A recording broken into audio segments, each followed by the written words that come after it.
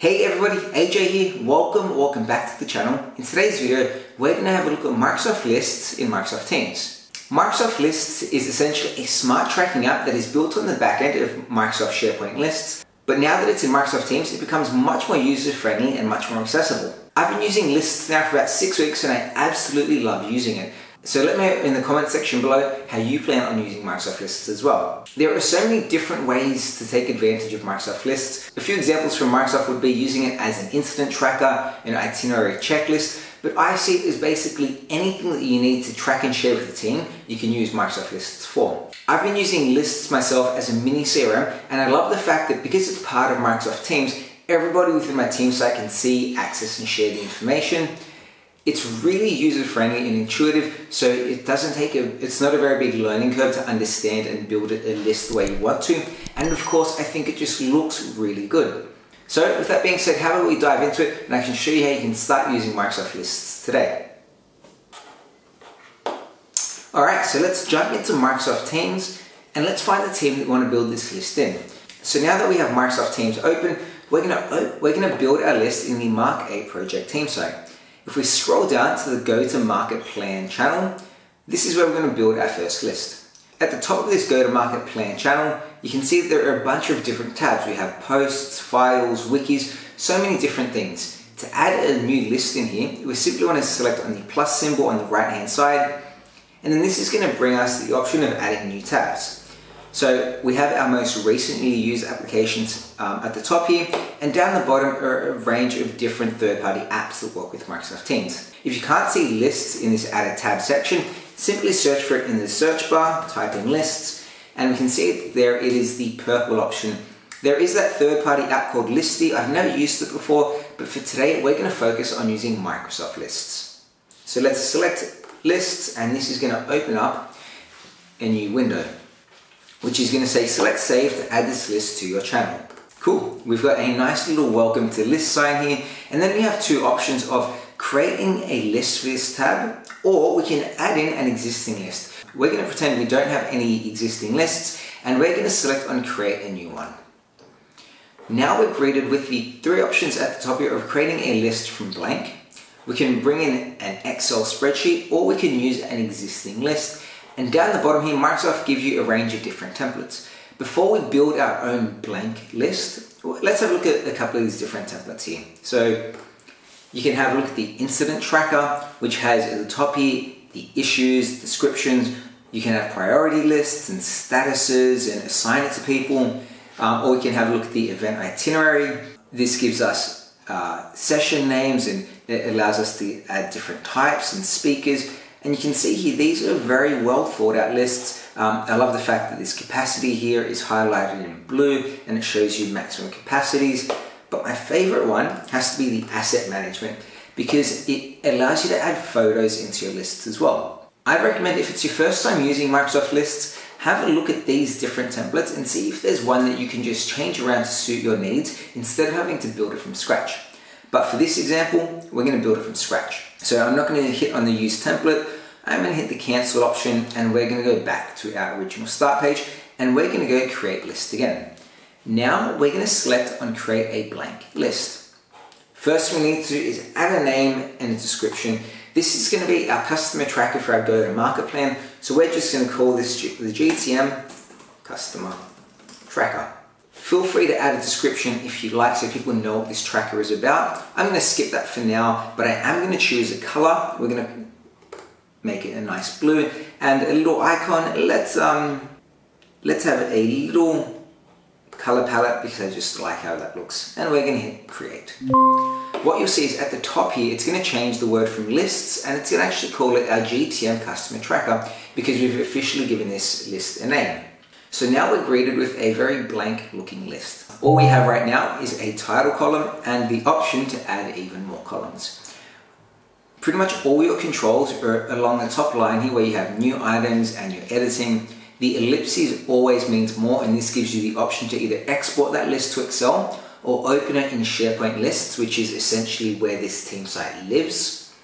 And on the right hand side, you have a few more options such as different ways of viewing it and editing the format. A filter, if you wanted to filter through all the different columns you create, and of course information about that list. Because this is a go-to-market customer tracker, we're going to need a few key things. We're going to need dates that the lead was created. We're going to need the customer name, next steps, maybe the representative who owned the account. And of course, I love red, green, and amber symbols because that just shows us the status of the account. So to add new columns to our list here, we're simply going to select on the Add Column option, and we're going to click on the drop-down. And here we have a range of different choices. We can add in a column that gives us only single lines of text, or a choice of yes, no's. Dates, so we can have specific dates such as last time the customer was contacted, when the lead was created, whatever the date means to you. Multiple lines of text, I would use this for things such as the next steps and information. Person, so because this is a list within Teams, you can link it to people within that team site, and this is where I put, say, a representative's name. So no, it would be Alex's account or Aldo's account or somebody who owns that account. Numbers, of course, if you need to put in details. Simple yes and no's. Hyperlinks if you want to put links to external pages. Currencies, because you may need to do currency conversion. Locations can always come in handy. And of course, the ability to drop in images. So the first thing I want to add in is a date and time. So we're going to select date and time, and this will be called the date created. So this will be, the description is date lead was created. The type, we're going to leave it as date and time. Include the time, we don't need that, but I do want to turn on friendly format. And the default value, well, let's have it set as today's date. So whenever we create a new item, it will default to today's date. We can drop down the more options here. This gives us a bit more control, such as do we require that this column contains information? For this one, we're going to say no. Do we want to enforce unique values? Again, no. And we can add this to all content types. I'm going to say yes. So that means the date is added to all of our columns. So I'm going to hit save. And you can see up the top here, we have our date created. I don't want it living there though, I want it to be the first thing that we see. So I'm just going to simply click and hold and drag it across the column here. And now it's going to be our first date created, and title moves over. The title tab is always going to be there in your lists, but I don't need it to be called title. I want to rename this to just the customer name. So I'm going to simply drop down the menu here, go down to the column settings and select on rename. And we're going to call this customer name. Hit save, and we see title is now called customer name.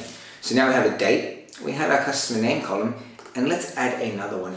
Maybe this time you want to add a person, you know, the representative that owns the account. So I'm going to select on person here, and this will be rep owner.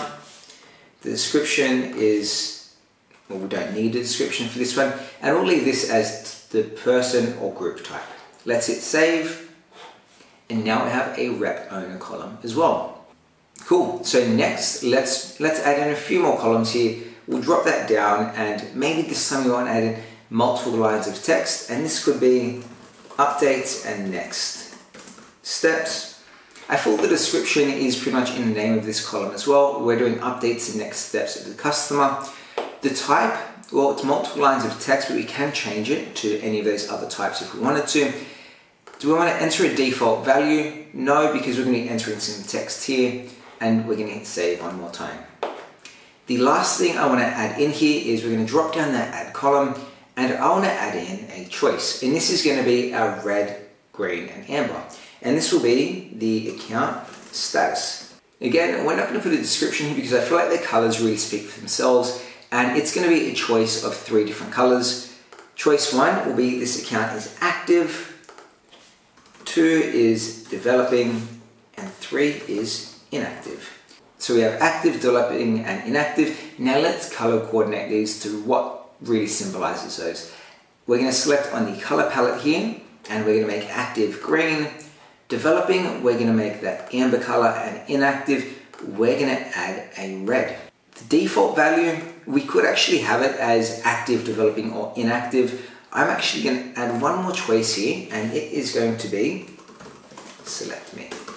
Make this a blue color, and the default value is going to be select me. So when someone adds information to this list, they're going to see the option of select me saying, hey, don't forget to choose me.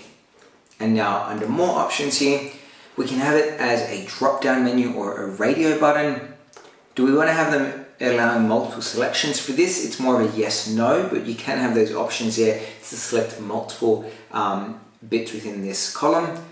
Do we need information in this tab? I'm going to say yes, so they have to pick an option. And then we're not going to add in unique values. We're simply going to select save. Cool. So now we have our date, our customer names, our rep owners, our updates and next steps, and our account status. Now let's start editing this. There are two ways to edit your list in Teams.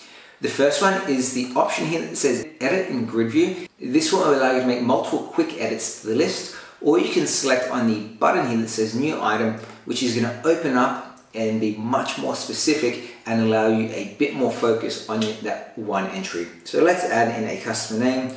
We'll call this one Aldo James. The date has already populated to today's date.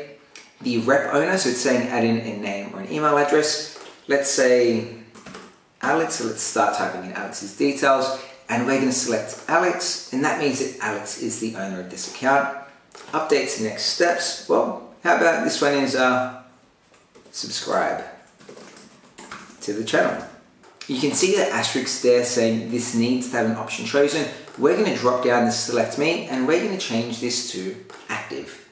So if you're happy with that, you can simply hit back, or you can see down the bottom here you have the option of adding attachments. So if you had things such as Excel, Word, any sort of document associated with this account, you can simply go add attachment. It's going to open up your file explorer, and you can drop in any file. For now, I'm going to drop in this old thumbnail that I have. Just hit open, and you'll see that we now have an attachment added to this column.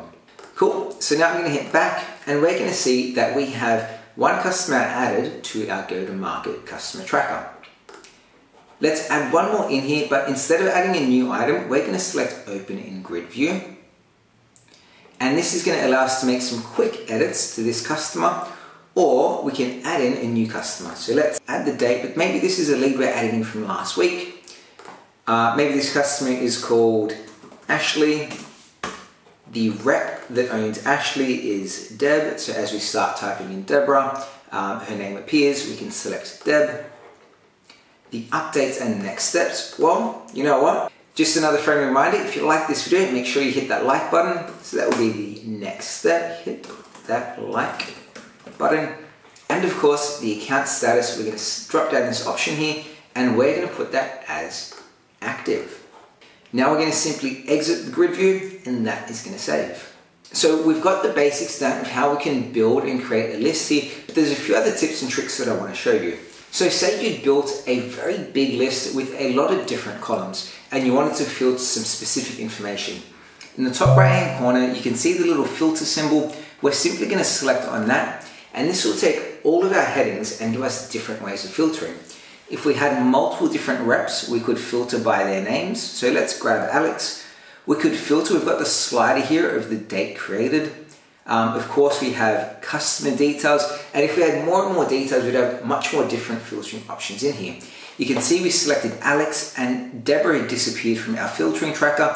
But if we untick Alex, or if we retick Deborah, it'll reload, and Deborah's customers are brought up again. So that filter will give you a good way to really quickly filter and find information that you're after. If you want to quickly edit a column and edit its properties, you can simply select on the column such as customer name. You have a few different options of sorting by A to Z or Z to A. You can again hit that filter option, or you can go into the column settings. And here you can rename that column like we did earlier. You can show or hide the column. You can add a new column to the list, or we can go on the option of format this column, and this will give us different ways of formatting our column. So we can format the column, we can format our view, and this will edit the list for you. There's no one best practice here. I'd recommend having a play around and seeing what suits your list best. And the last thing I want to show you is how can you share this list with other people. So we've created our Microsoft list, and we want to let our entire team know about it. What you want to do is in the top right hand corner, select on the ellipses, and select the link, copy link to tab.